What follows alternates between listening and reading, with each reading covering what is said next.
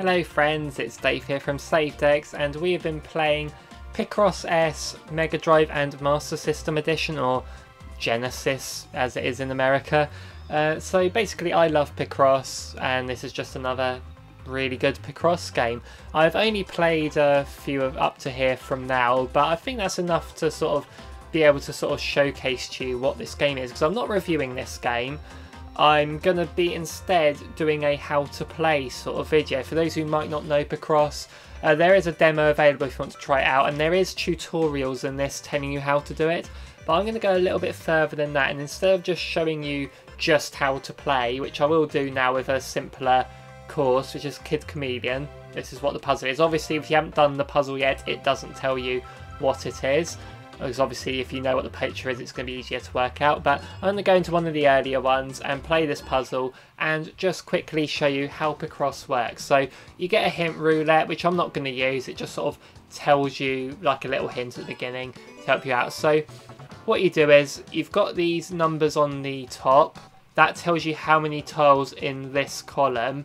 So there's a group of 3, a group of 2, and then 1 on its own. And there'll be a gap in between the 3, the 2 and the 1. So on here there's a 5 and there's a 4. There'll be a gap between that 5 and the 4 in this column. And the same with these rows, you've got a 9 in this row are uncovered, and there will all be 9 next to each other, 10 next to each other, then it's 5 next to each other, then 3 next to each other, and so on. And you've got to work out what ones can be uncovered because of it. So if we go simply, this row here has 10. And there are 10, so all of them are uncovered, we know that.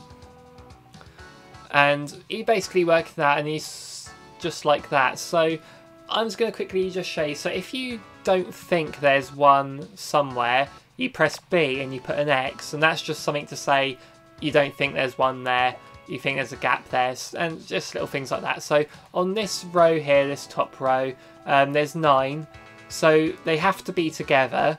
So we know that only one of these is an X. So because they have to be together, if it started here on the left, it would go up to this square here.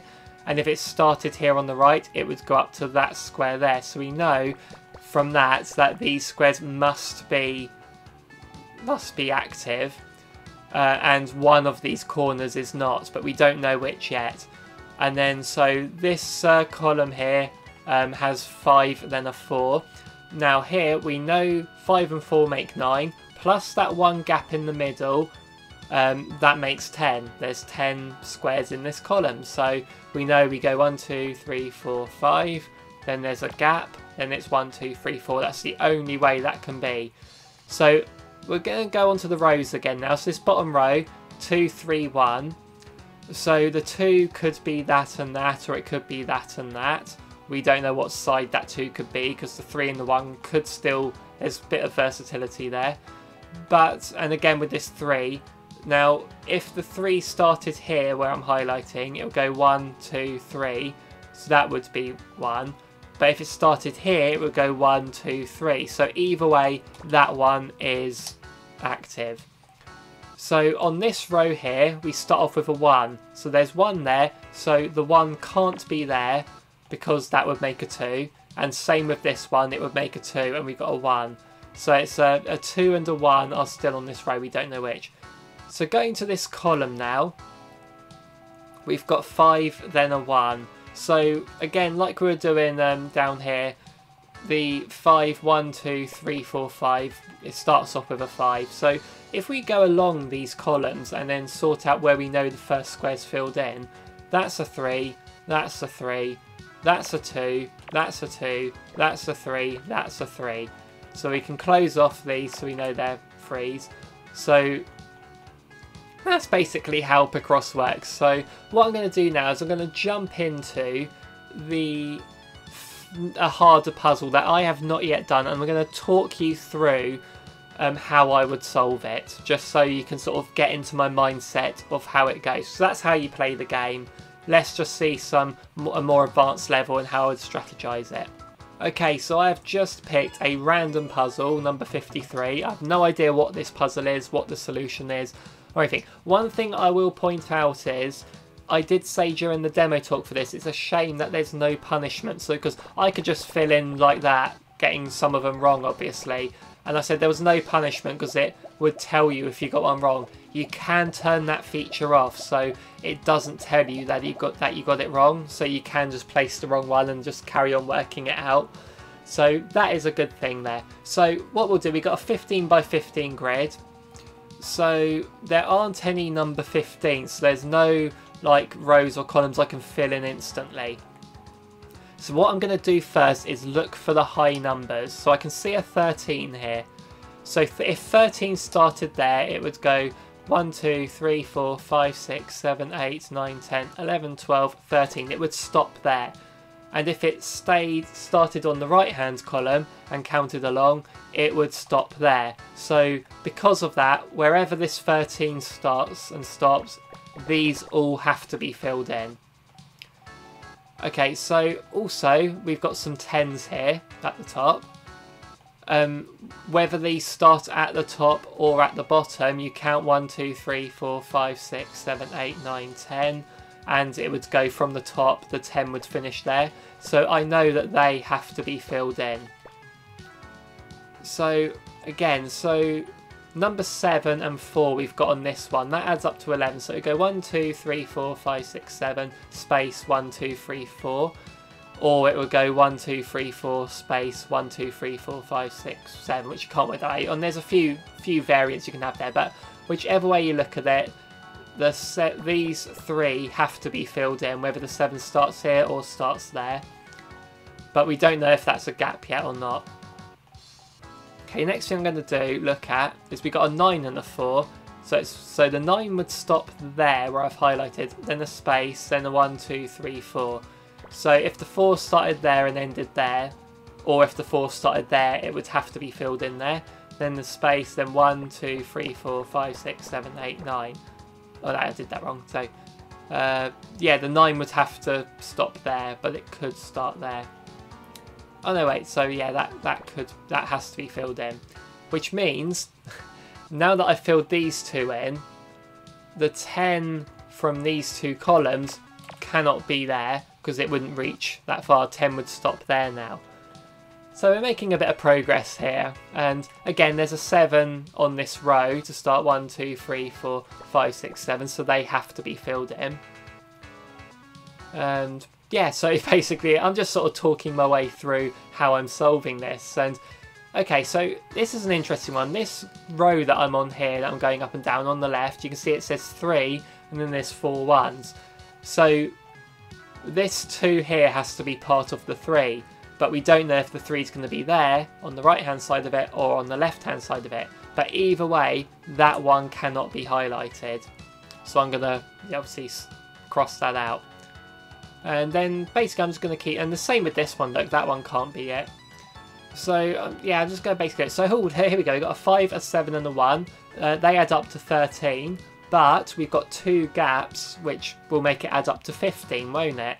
So that has to be a 5, space, that has to be a 7, space, and then that has to be a 1. So we've solved that one, that row's all done. Which means also the 10 from here has gone down another space, which means these 2 can't be it. And now this 3 on this row here that I'm doing, these is only a space of 2, so those 2 can't be highlighted. So next thing we're going to look at, what should we look at next? Let's have a think. So here on this column here we've got a 5. Now the 5 must be part of this one, and it's underneath this X, so that's the only place the 5 can be. Now that we've filled out the end of a column, the very left hand side, we've got some numbers on the left here that we know that this is part of a 6, so it has to be there. This is part of a 7, so that has to be there. And this is part of an 8, so that has to be there. We'll close them off.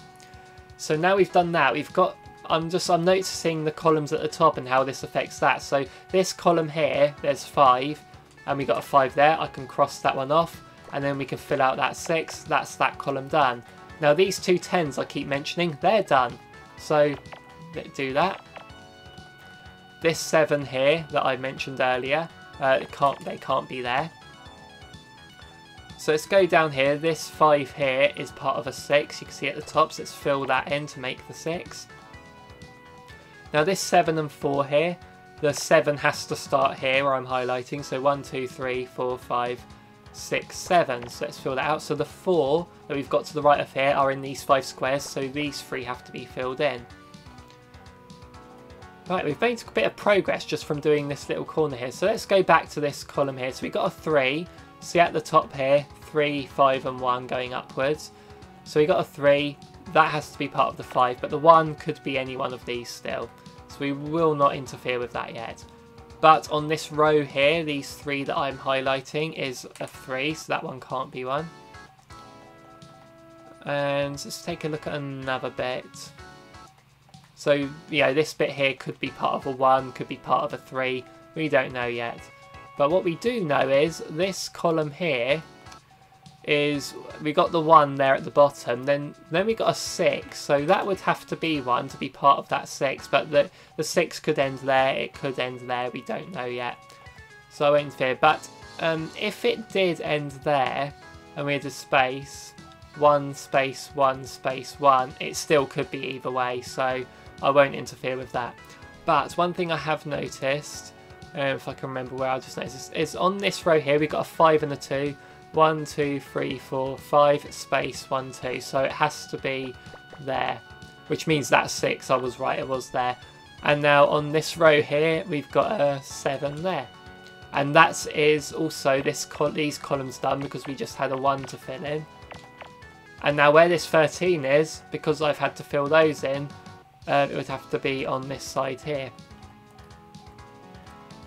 Okay, so this column I'm doing here, I notice there's a 3 at the bottom, and we have this one on its own with a cross above it, so these 2 have to make up that 3. And then above that is a 5, so that's one of them, 2, 3, 4, 5, so that's closed off. But then the 2 ones could be any of these still. So this row here where we had the 7 and the 2 3s, we filled out this 7, so then we've got 2 3s to fill in, and there's only one solution here, so it's a 3 there and a 3 there. So as you can see, you just go for the big numbers first, the ones that only have one possibility or very limited possibilities, ones that can guarantee you spaces, and then the rest just fills itself out. So this column here, I've got a 2 here, I'm highlighting, and there's a 7 above that. 1, 2, 3, 4, 5, 6, 7. Let's cross that out. Okay, so now on this row here, we've done the 3 here, and there's a 1 there. Let's cross that out. So we've got 3 more 1s left.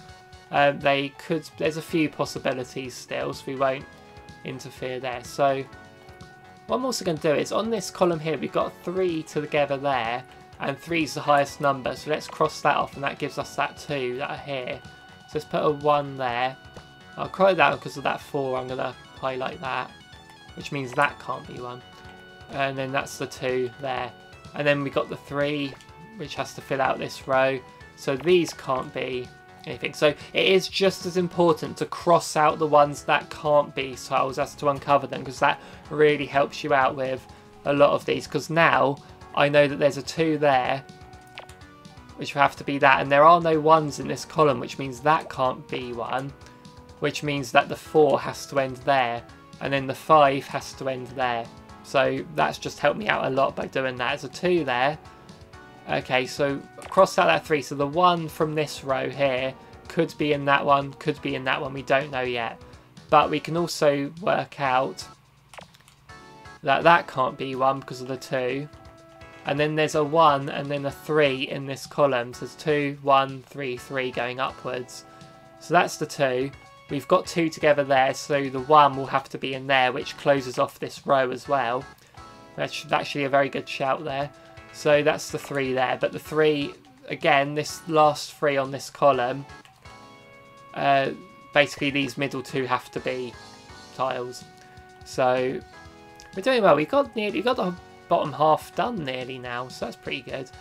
Okay, so on this column here, next to there's a 3 and a 2 still left to uncover. We've got a 2 there, and we've got a 2. That must be a 2, so we'll close that off, which means the 4 from this row has to end there, which has helped us out with this 6 and the 5. Right hand column, 6, then 5. We've got the 5 down here. 1, 2, 3, 4, 5, 6. Let's do that. And then we've got a 2 for this row here. and a 2 on the other side, which has to start there. Okay, then we've got a 1, we've got like 4 ones on this one, which we can close off the end ones. Okay, so then... Okay, so now we've got these, just this top area to work out now. So what I'm going to do is go from the bottom and look at what we know already. So 1, 2, 3, 4, 5, 6. We need a 7 there, so that has to be 1.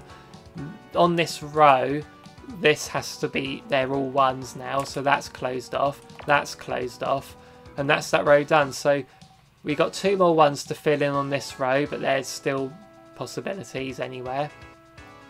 Except I've noticed on this column here where I'm going up and down, there's 3 1s to uncover. The only way we can have 3 1s separately is to go like that. So let's do that and block that one off. And the same is true of this column here. 3 1s, that's the only way you can have them all separate. So we've done that row now. Okay, so we've got 1 that can still be any one of them still. We've got a 7 on this row, but we've got 1, 2, 3, 4, 5, 6, 7, 8, 9. So 2 of these can't be the 7, but those, because they have to be together, those 2 have to be there. Okay, I'm going to close that off because that has to be a 1, which means that has to be part of the 7. We've just done the 1 for this column, so that closes off. Now, on the top row, we've got 2 2s to fill in. We've got 1 there and we've got 1 there, and they have to be part of a 2, which means that can't be 1, but this column is complete anyway. So now that one's go there. This 7 is 1, 2, 3, 4, 5, 6, 7. So we've closed off this column now, which means the 2s have to be there and there. The 3 for this column I'm on has to go in the middle there. So we'll close them off.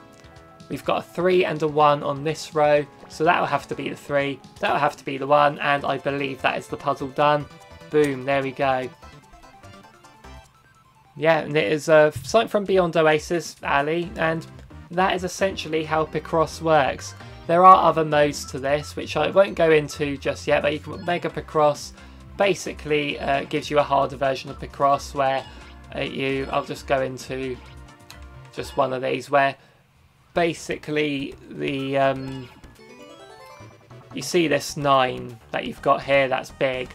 That means it's not a 9 in just one row. It could be like, the 9 could look like that, basically 9 together. So it is harder doing it like that. So it's basically on Colour Picross, you have the colours. There's 2 yellows and 1 white on here. So I'm currently on yellow, so I know there's 2 yellows together, and you see how the 1s at the top have gone because I've done that. But you can also press the Y button to change what colour you're laying down.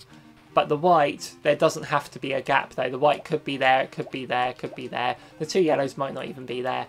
So that's basically how Colour Picross works. So yeah, that's basically the Picross. The Clip Picross is basically the normal Picross, but you make like little clips to make a larger picture. So that's just how that works. So yeah, overall £9 this game, £8.99. Very good game. I love the music in it. I just get so addicted to these Picross puzzles. I cannot wait to dive into them a bit further. So thank you so much for watching this one. I hope you guys followed this alright.